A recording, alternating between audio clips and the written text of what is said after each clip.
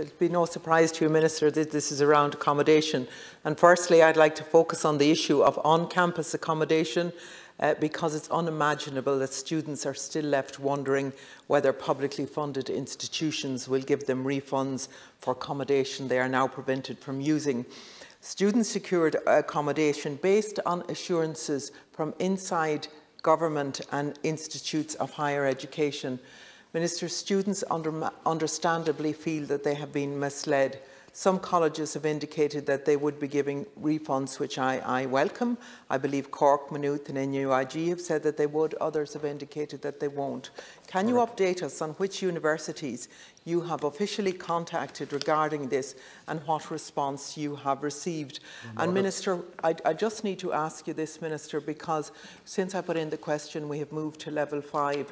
What does level 5 mean for students, and can students not expect accommodation refunds? Because my understanding is that most students are now prevented from using the accommodation that they have paid for.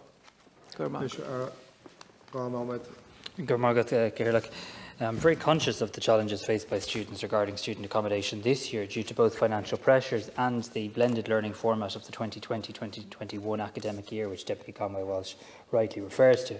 Responding to these issues is a significant matter of concern for myself and for my colleague, the Minister for Housing, Local Government and Heritage, and we are examining how accommodation providers can be encouraged to show greater flexibility to students during this challenging time. The Deputy will be aware that the university sector is already engaging with these issues, and indeed she has acknowledged that, following the decision to minimise on-site teaching, 5 of the 7 universities have now confirmed that students who do not wish to proceed with their booking in university-owned student accommodation can cancel it without charge, and those who opt to leave their accommodation will receive refunds. I'm awaiting confirmation of the policies in the remaining 2, Trinity College and DCU, but I've made it very clear in meetings with the representative bodies of our universities and our institutes of technology, in the presence of representatives of our students, that the position of government is that university-owned accommodation refunds should be provided. I am aware that DCU has adopted a flexible model where students can book and pay for accommodation for a number of days and nights rather than a full semester, which seems an intelligent way to do it. I also understand at DCU, where a student paid a deposit but chose not to take up that accommodation, they will have the deposit refunded in full. I'll continue to liaise with the sector through the Irish Universities Association to encourage the availability of fair solutions to students in university-owned student accommodation. For students in the private rental market, I'm urging providers to be flexible in finding solutions, given the circumstances that students find themselves in. There are no, as the Deputy will be aware, powers directly available to me under the current legal framework in relation to private accommodation.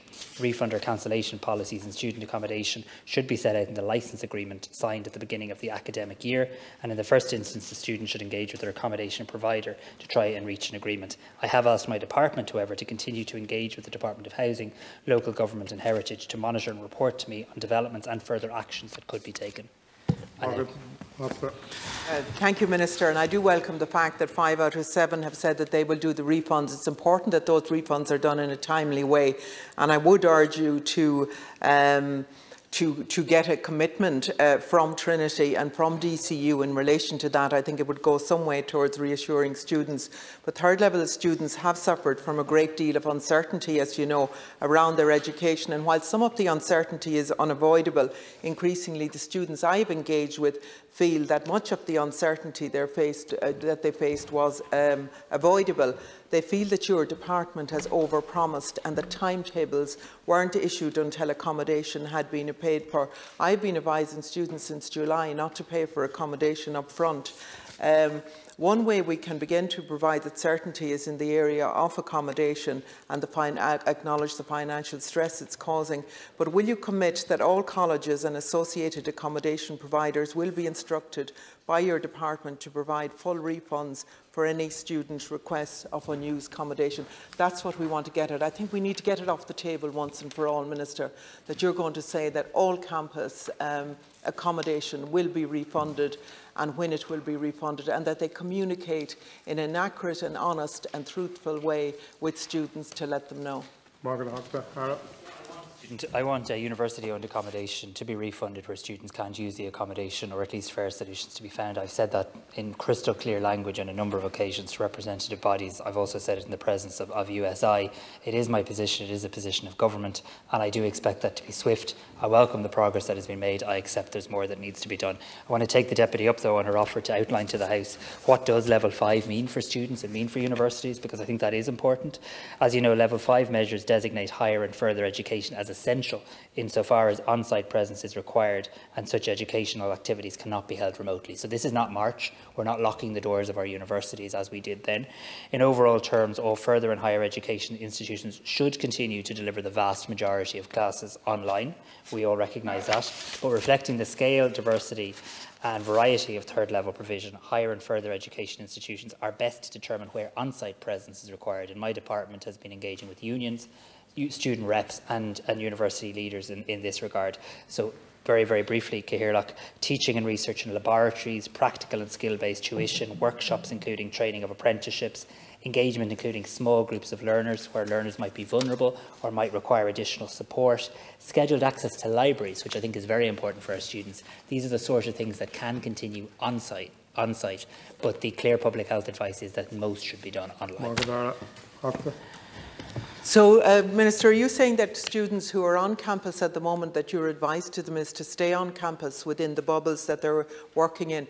I want to put it on record, Minister, I am deeply concerned about the quality of the education experience that students are undergoing at the moment. And I don't want us to run into a situation where we're going months down the line and we find that there's huge dropout rates, and the mental health and the physical health and the impact of that's having in students. I really think that we need to take a grip of it now, and we need to acknowledge that there's a problem there. We know the problems there is with online learning as it is, but there are the education that we know from research that we have done, the education experience that students are having right now is deeply worrying.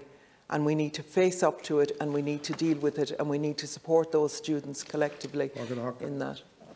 I agree with the Deputy that we do need to, particularly when it comes to things like mental health and well-being, we need to be really aware of these things. We need to support them. We need to invest more in them. That's what we're doing.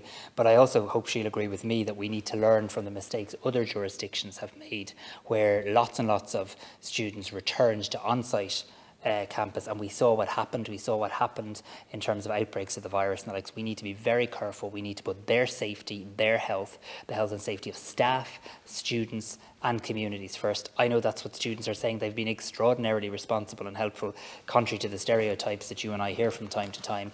The USI campaign has been very helpful. They've worked with the Chief Medical Officer.